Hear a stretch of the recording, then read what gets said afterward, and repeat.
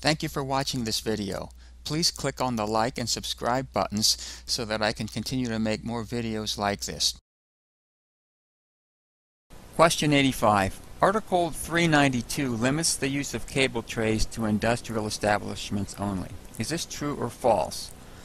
We could go and look up cable trays in the index and look at uses permitted and not permitted. If we know that Article 392 refers to cable trays, we can go straight there and probably find that right at the beginning, like we mentioned on our question earlier on IMC. Let's go straight to 392. Here we are in Article 392. It says uses permitted, and we get here to the second sentence, cable tray installations shall not be limited to industrial establishments. So that means they can be used outside of industrial establishments.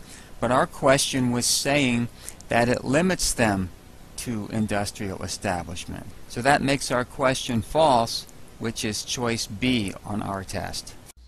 Thank you for watching this video. Please click on the like and subscribe buttons so that I can continue to make more videos like this.